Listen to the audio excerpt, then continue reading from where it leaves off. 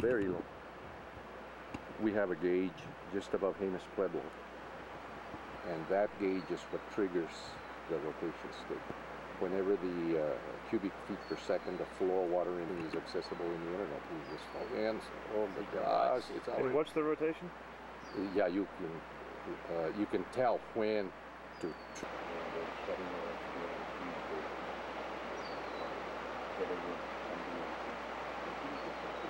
Come and look. There better not be any water going. No, Gilbert is not. That's funny. Monday mornings. Monday morning, right? When they see the water cup. And by Tuesday afternoon, everybody sips.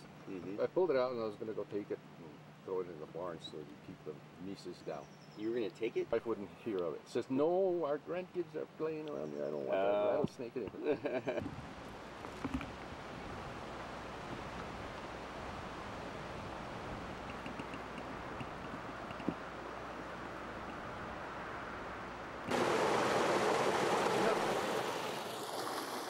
There goes the water down that way.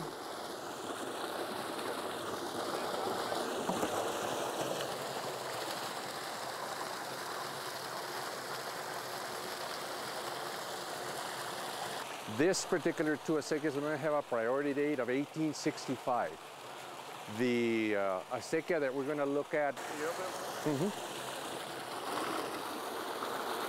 There it goes down back to the river and into hopefully my neighbors down below so that they won't get mad at us.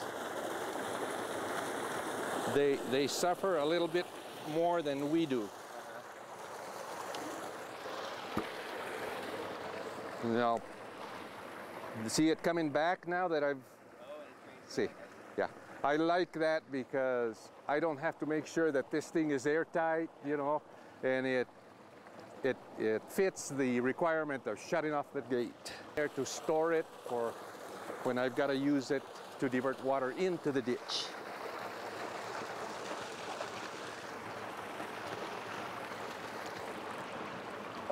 That's fox. Deer. Oh, my fawn. Yes, that's a little fawn. Oh, he's trying to climb up that. Poor thing. He's trying to climb up that.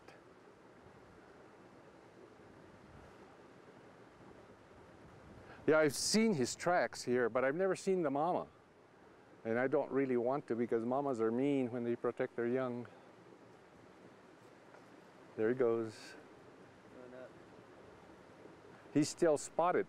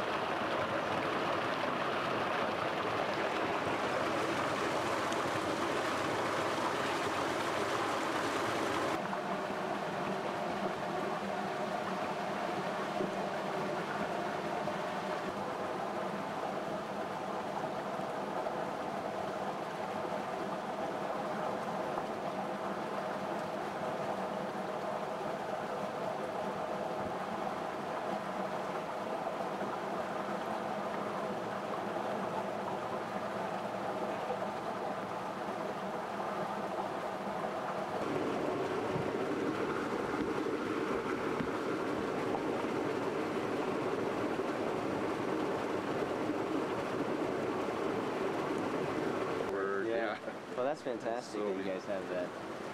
Yeah, everybody appreciates the water. We take a lot of pride in the work that in the delivery of water. That's what it does for us because it sustained our ancestors. It's still sustaining us. Acequias are very resilient. For me. All right, that's looking good.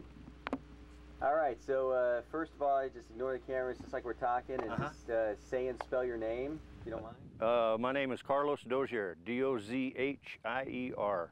Carlos spelled like it sounds? Carlos is spelled just like it sounds. This is your garden, Carlos, right? Yes. Tell us how it's doing this year.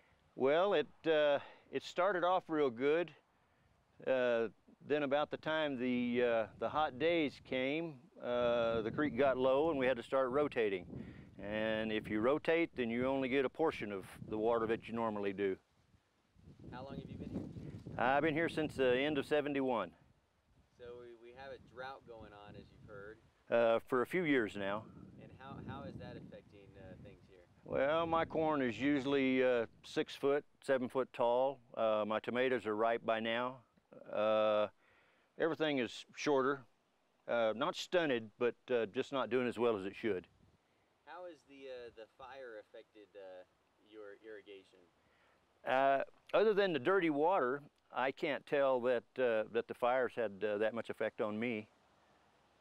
And tell us a little bit. You've been here since '71, and you get your irrigation from the Acequias, right? Yes. How does that work? It comes off higher elevation than we are up at the other end of town, and there's 4 ditches.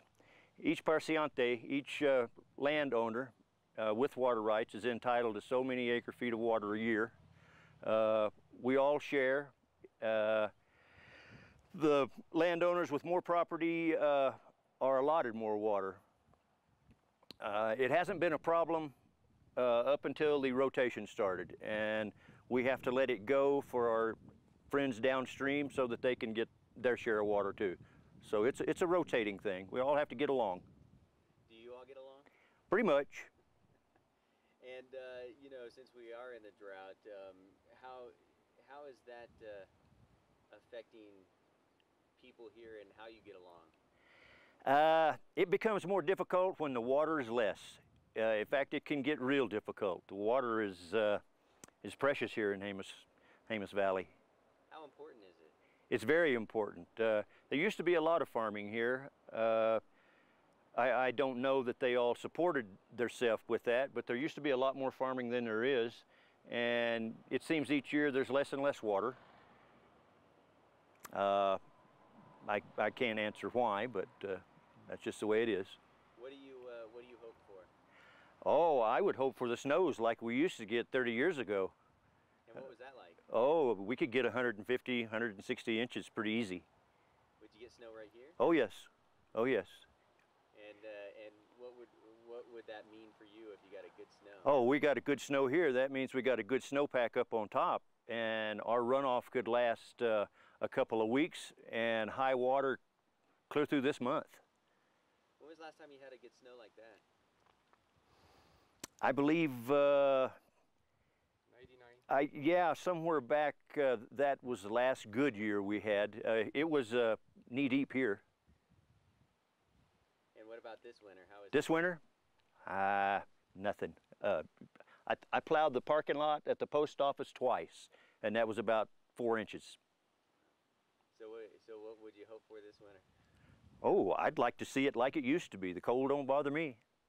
Nice. All right, Carlos, anything else you'd like to add? Or? No, I don't think so. Just pray for rain. You plan on sticking around here for a while? I fell in love with this place. Don't ever plan on leaving. All right, thanks a lot. Yes, you're welcome. Can you sort of show Byron your different crops here? Well, my onions, first on the other side, those are winter squash over there. They seem to be doing real good. This was my spring peas, snow peas. They, as soon as the heat comes, they burn up. The smaller ones right here. The brown ones. Oh, the brown. Oh, wow. Yeah, we'll just turn those under. Okay.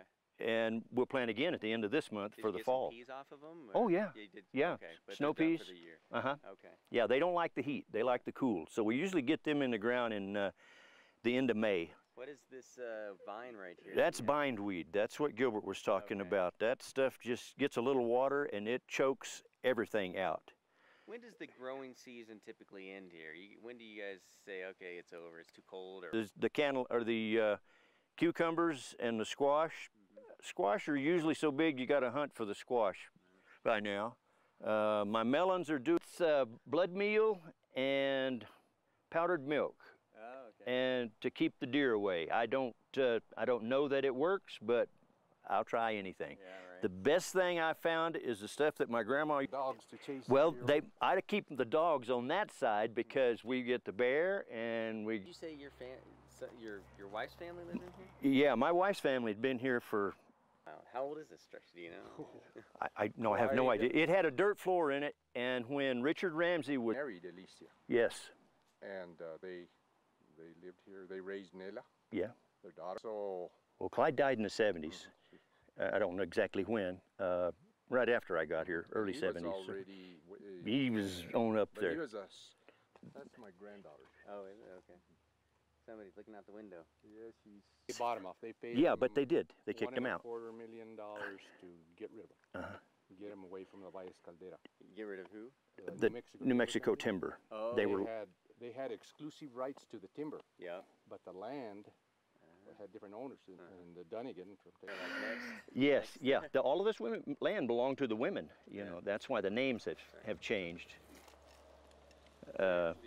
direct title from the Queen of Spain. Yeah, it was a land grant, right? Same as my grandmother. Yes. Yeah. And All right. Can you lose the hat one more time? lose the hat. I like that. That's better. Okay. So, Carlos, first of all, you got here in the early 70s, right? I came back from Vietnam, got out of the Army, and was traveling through and liked the place and just said, this is it, I'm staying. Why do you like it? I like the mountains, I like the people. The people it was a lot slower than any place, especially after just getting out of the military. I had a hard time adjusting. These people were a little more laid back, not quite as they weren't moving quite as fast as the rest of the country. I don't get along with town very good, and it suited me here.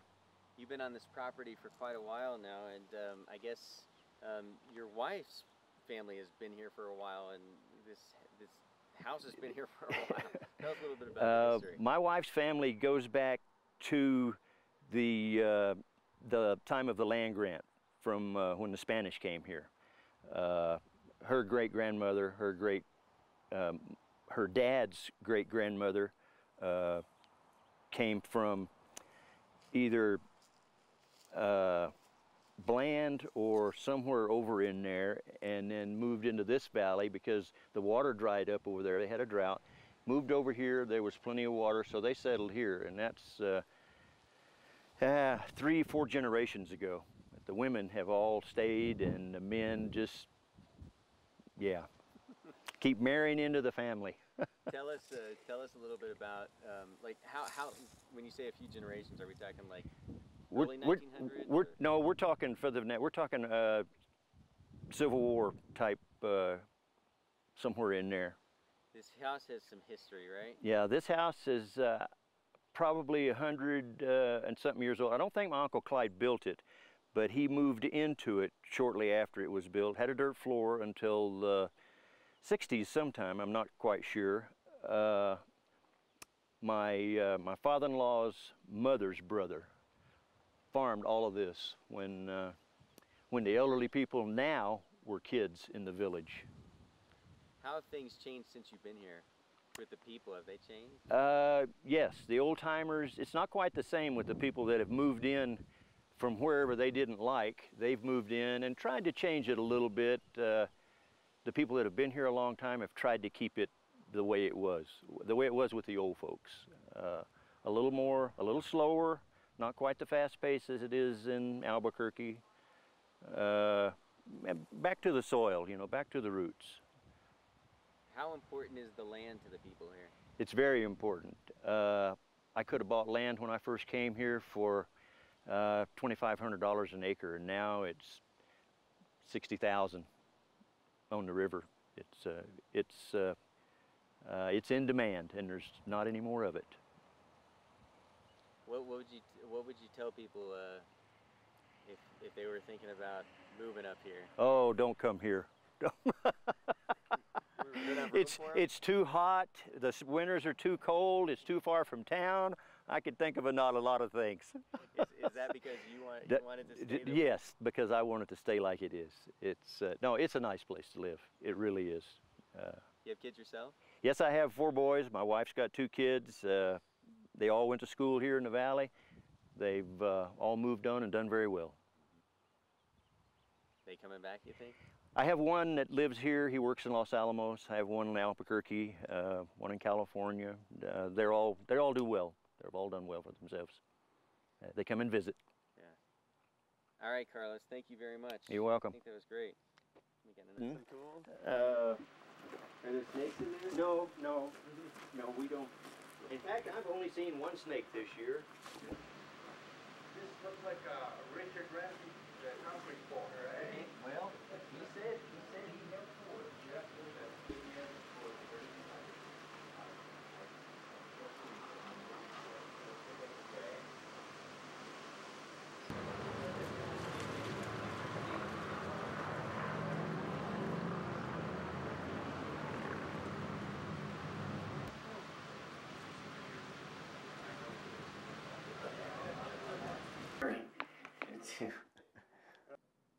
You can get an idea of just how rugged the weather is in the Jemez Valley by just taking a look at this old house. That's how good the weather is here in the Jemez Valley, looking at this vacant house on Carlos's property. It's really stood the test of time, but it's taken a beating. And the weather here is constantly changing, but that isn't deterring Carlos's family. They plan on being here for generations to come. Something like that, okay? You're like, he's not going to get it. Yes, I am. One-hit wonder. You can hear me, right? In 3, 2, 1. You can get a good idea of just how rugged the weather here is in the Jemez Valley by looking at this old vacant house on Carlos's property. They've been here for generations, but no matter what Mother Nature has dealt them, they plan on staying here for generations to come, I didn't like that. In 3, 2, 1. You can get an idea of just how rugged the weather is here in the Jemez Valley by looking at this old structure, this vacant house that has been on Carlos's property for over a generation. But the weather is, but even though, let me just think one more time real quick at the end. It's just 2, 1. You can get an idea of just how rugged the weather here is here. In 3, 2, 1. You can really get a good idea of just how rugged the weather is here in the Jemez Valley just by looking at this old structure that's been on Carlos's property for generations. But no matter what Mother Nature has dealt them, they've stood the test of time. In 3, 2, 1. You can really get a good idea of just how rugged the weather here is here. Damn it. And I keep Walking a little bit before. Okay. In 3, 2, 1. In 3, 2, 1.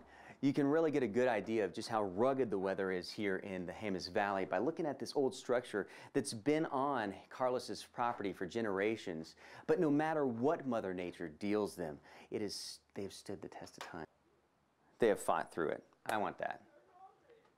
In 3, 2, 1. You can really get a good idea of just how rugged the weather is here in the Jemez Valley. This old house that is vacant now has been on Carlos's property for generations, and it's stood the test of time. But no matter what Mother Nature deals them, they have fought through it. In 3, 2, 1. You can really get a good idea of just how rugged the weather here is here. Why do I say here?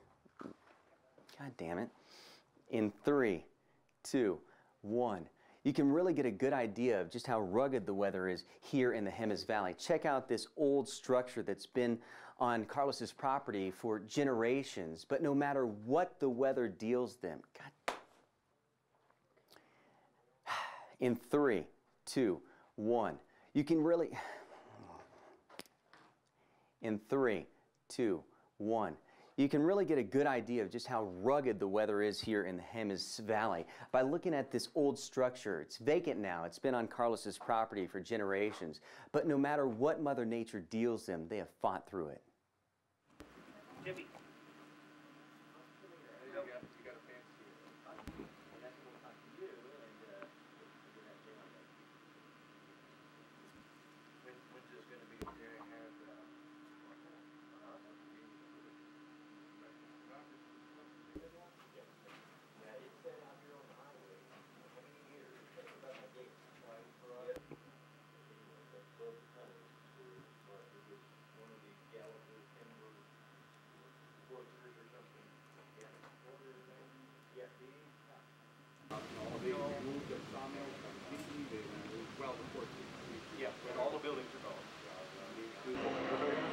none of those trees were there.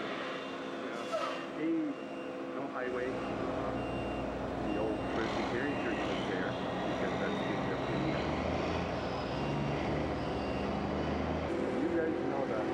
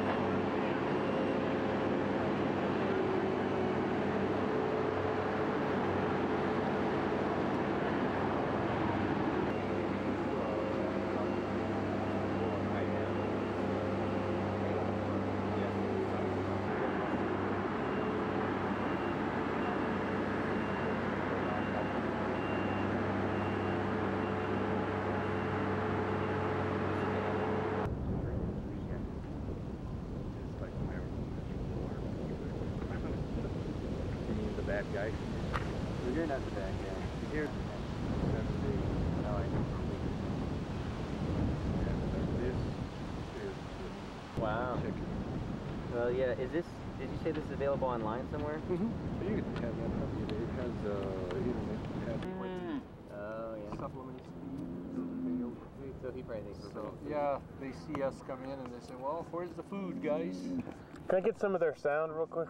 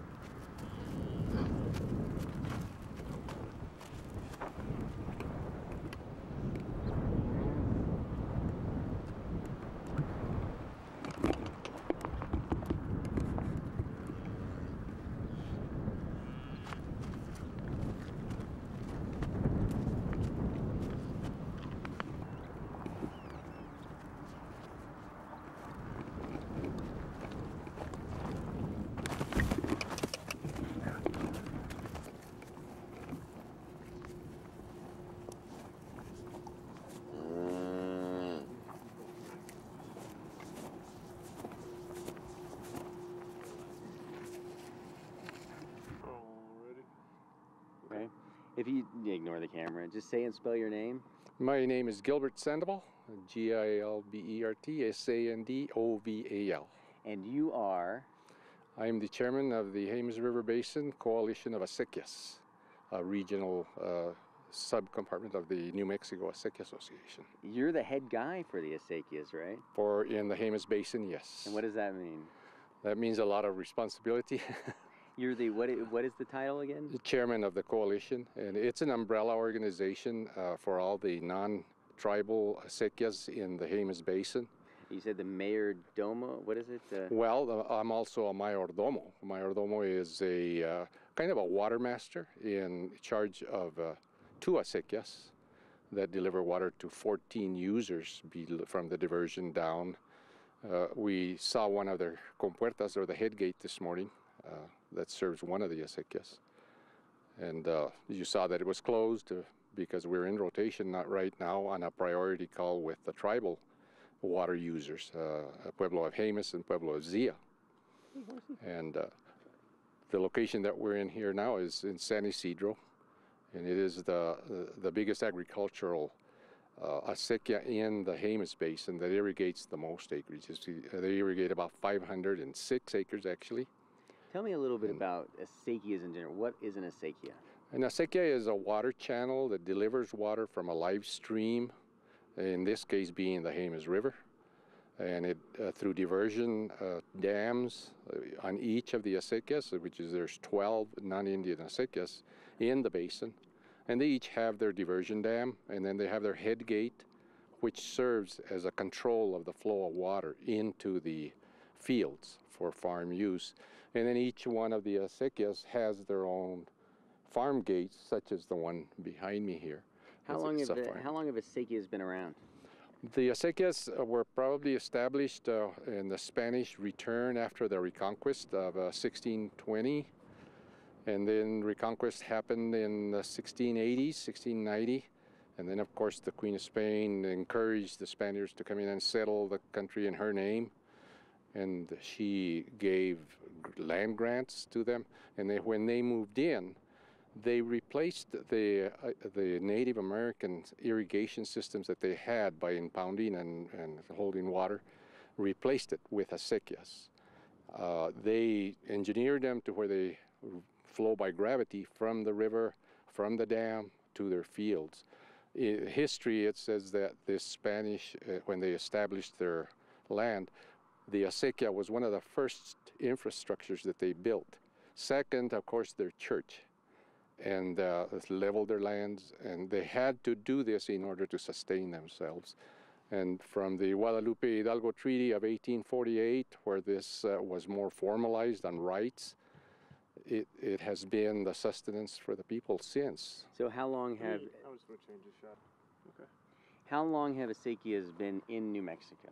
This particular acequia, when the Surveyor General, of course, came in, prior to even becoming a state, has a priority right of 1760. Wow. So, but that does not actually reflect the actual construction time, the diversion dam, and this acequia is about 8 to 10 miles long. So it took a lot of labor to construct it. So we're in a drought, a pretty bad drought. We look at this field, and this is not how it should look, right? Definitely not. I just brought you here because it really illustrates the lack of water. In the rotation schedule that we are now, this particular acequia in San Isidro gets the water once a week for 24 hours. This particular field that we're in probably would take 24 hours in itself to get irrigated, and it's only about 20 to 30 acres. Given the amount of acres that this acequia needs to serve, 500, so that's a result of the drought, right? Exactly, because the low flow on the river. The tributaries up in the high mountains didn't receive any snow all winter long. We haven't received, the monsoons have really not developed like they should have, and therefore we're in a situation. The acequias do have a history of resilience because the people that cooperate in the repartamiento, which is a rotation type system to share shortages. And we practice that right now. In this particular year, it has proven a little hard to overcome, even though the acequias have a long history of a democratic governing system and of management of water by the repartamiento system or the rotation system and sharing. This year has proven a little bit of a challenge. I'm sure a lot of people are there's some high tempers because of the everybody wants water and there's not enough to go around, basically. Fortunately, as a mayordomo, the people are understanding. They know the history. They've lived through droughts before. How is it? You had mentioned before that this particular field, there's not as much cattle. Can you talk a little bit, like directly, how is the drought impacted with less foliage? Oh, definitely. The income, the economic impact to this community. The ranchers here probably have had to reduce their herds by 50%, or some of them even more, depending on the availability of their permits through grazing permits through BLM or Forest Service, that also have to cut down on the number of animals that they can permit. And so the only alternative they had was to sell their herd. And the supplement feed, cost of hay right now is probably up to $225 per ton at NAPI or any of the other sources. So it's a two-edged blade. They can't raise their own, and it's too expensive to buy to supplement feed. So they're caught in a real bind economically. And a lot of these ranchers, this is their income. This is their sustenance. And You've been here for a while, obviously, and your family's been here for a while.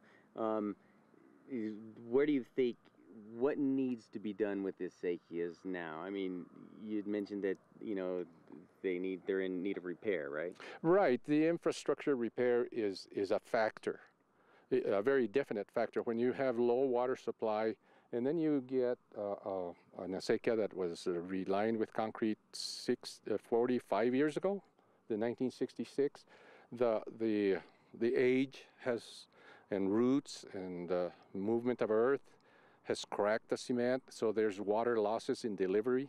There's difficulty in diverting the water from the river into the thing.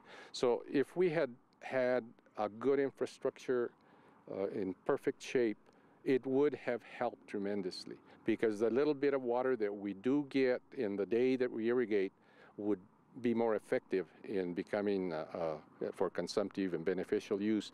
However, it is lost in transit, and a lot of it evaporates. As you see, it's sunny here, and the open ditch, the concrete line ditches are subject to evaporation, and that is a depletion that we can't control. How has the ash and the fire affected? A lot of people are curious. We had never experienced this in the Jemez Basin. Never in my lifetime, and I've lived here my whole life, 75 years, have I experienced ash coming down the river. We have had fires of large magnitude, but none of them directly affected the watershed and the flow into the river, the live river. So it's still kind of a question as to how it will impact. You're not sure? We're not sure until an analysis could be done, a laboratory analysis of the content of the ash in the water. A lot of people are irrigating anyway, as you saw up in the garden in Jemez Springs and some of our acequias, the black line. In desperation, we will use the water because we don't know. It's a 50-50 chance. Is it detrimental to the crops or is it beneficial? It could be beneficial. If it is, it's some small panacea, but we'd rather irrigate. Way you need right. the water. Mm-hmm. So if it happens to nourish the crops and have some nutritional value in this soot and the ash that is floating down, well, more power to the rancher. But I got about 30 seconds of tape left if you want to. Okay. I think that's good. That's good. Yeah, that's good. We got everything. Thanks, Gilbert. 2, 1. Acequias have been the lifeblood of the Jemez River Basin community for a very long time. In fact, this particular acequia has been here since 1760. 2, 1. Acequias have been part of the Jemez River Basin community for a very long time. In fact, this particular acequia has been here since 1760. If the water lies, So Monday is the day that they're going to get some water here, right?